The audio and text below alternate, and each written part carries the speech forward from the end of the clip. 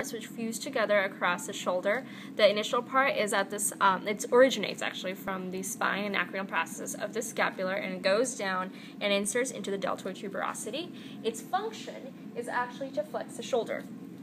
If we peel this layer away, we come across the infraspinatus, which lies primarily in the infraspinous fossa, which is actually the little region in the scapula. I don't know if you can really see, but that's the scapula down there, so it's in that little region.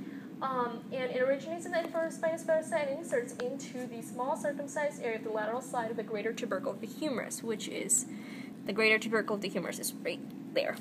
And its purpose is actually to extend or flex the joint depending on the degree of extension or position of the joint when the muscle contracts.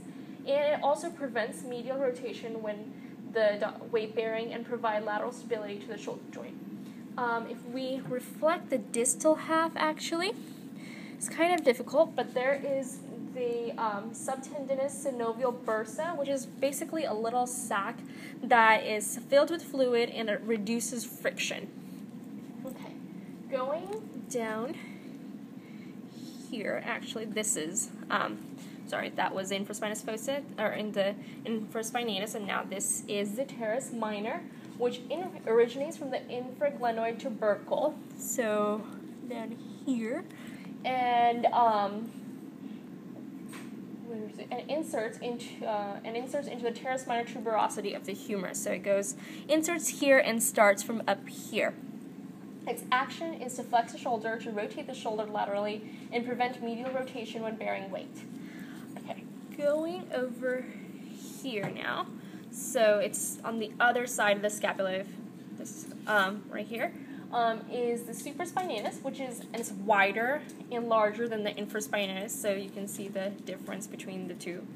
And it originates from the supraspinous fossa, which is underneath here. It's it's basically a groove in the scapula, and inserts into the greater tubercle of the humerus. So the humerus, once again, is right here. So it originates here, goes down here.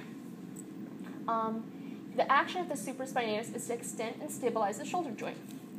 Okay, going underneath here, actually, is the subscapularis. It's a big muscle down there. It originates at the subscapular fossa and inserts into the lesser tubercle of the humerus. So basically, underneath is the fossa on the scapula, and it goes into the greater tubercle of the humerus here.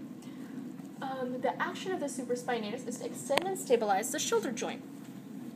Moving on to here is the teres major, which originates from the caudal angle and adjacent caudal border of the scapula, the caudal surface of the subscapularis, which inserts into the teres major tuberosity of the humerus.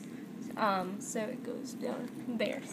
And the action of the teres major is to flex the shoulder, rotate the shoulder medially, and prevent lateral rotation.